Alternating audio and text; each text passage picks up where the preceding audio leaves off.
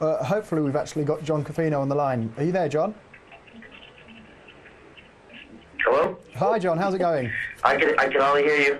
How are we doing? Okay. Thanks for coming on the show via phone. That's my pleasure.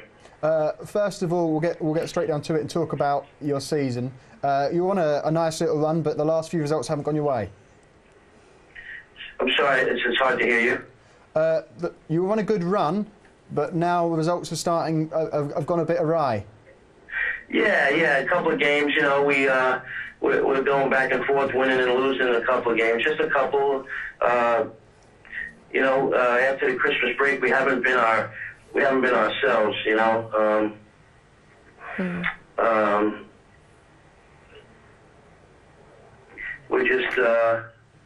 We're just trying to find ourselves. Why do you think that is? Excuse me? Why do you think that is? Well, that's a good question. You know, we were riding high, and we had a nice break. You know, we were off for like 10 days and came back, and just it kind of like stunted us a little bit, stunted our growth a little bit. But we're regrouping. The guys know that what got us here was you know, teamwork and defense, and you know, I don't know. It was a nice little run, and we're going to try to take it one game at a time and get back to that, and try to sustain our place in the ladder. What's your aim for the rest of the season? Do you think that you can get to the top of the ladder and maybe a playoff push?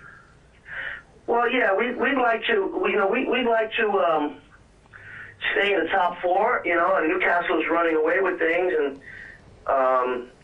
but we'd like to stay. You know, we can only control what we can control, and what we'd like to do is,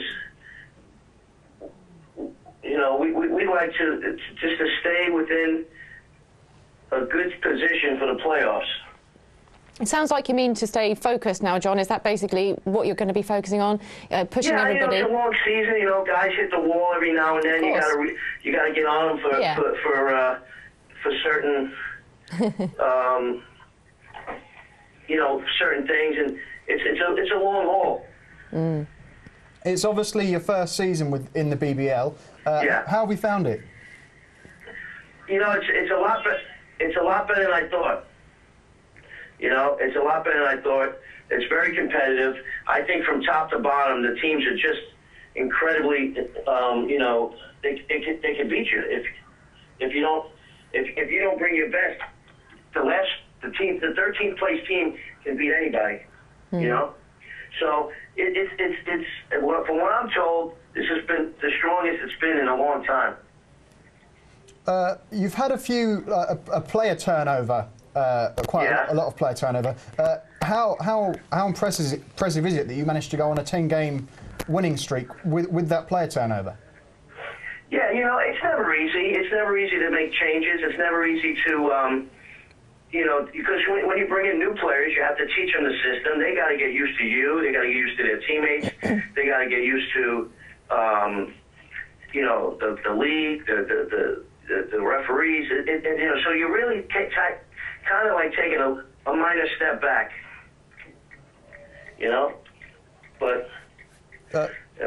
There have obviously been a few controversial player departures with Julius Hodge and Devan Bailey. Is there anything you'd like to say about that, or not? I'm sorry, can you say that again? You've obviously had a few acrimonious departures with Julius Hodge and Devan Bailey. Is there anything you'd like to say about that?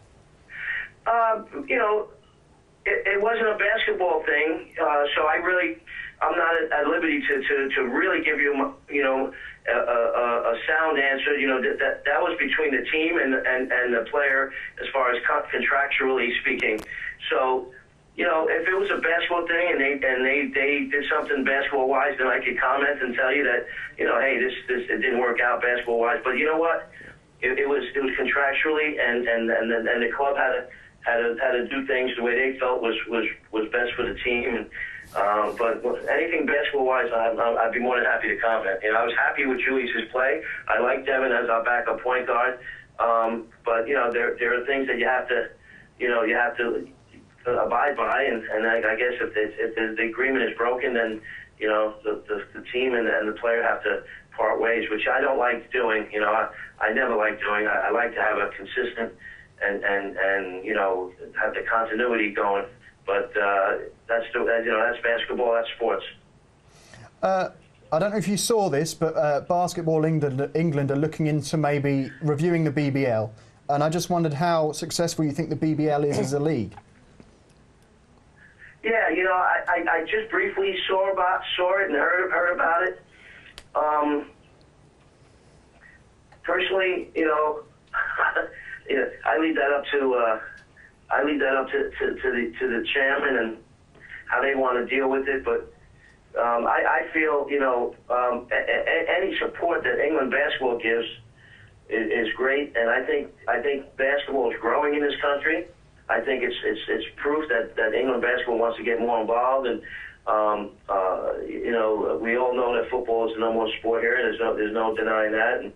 But basketball is a growing sport, and the success of the BBL is a big part of it. And I think we need to do more grassroots stuff with the younger kids and athletes, and so I don't know. I'd have to look more into what their plans are. You know.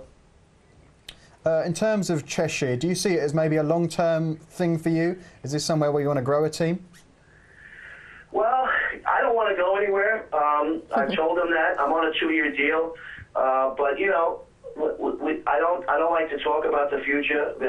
My job is here now to bring some silverware in and win games and go as far as we can go. And you know, I never really look ahead.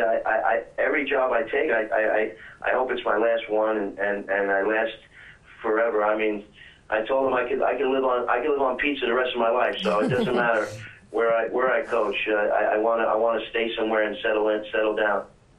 Okay, well, thank you for speaking to us this evening, John. Thank you.